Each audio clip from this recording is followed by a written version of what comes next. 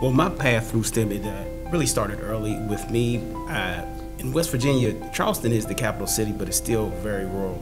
So I grew up right beside my grandfather. He left college to go to World War II, so he never really finished in his degree.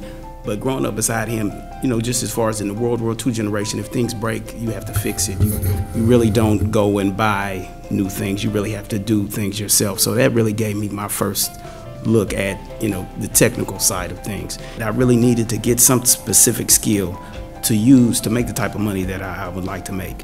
So I just moved back, and there was a guy that had went to church with my great uncle, and I met him, and he just told me about the program. He said it was flourishing. There was going to be a lot of jobs opening. So I just went to him, and he talked me into it. It didn't take much talking, but I jumped right into it. So I worked plenty of jobs. I was a mailman. I was a truck driver.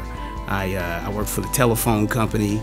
But I always felt like that this was where I need to be, just as far as doing something that challenged me a little bit more on the technical side of things. So up until just, like I say, I got the internship in January. It's supposed to be a 6-month internship, but there was an opening that popped open, and they liked me. So after 3 months, I was hired on full time. It's never really monotonous. You might do the same process, but it's always new things popping up that you'll have to deal with. So it never gets stale. It never gets stale. So that it keeps it exciting. It keeps you up.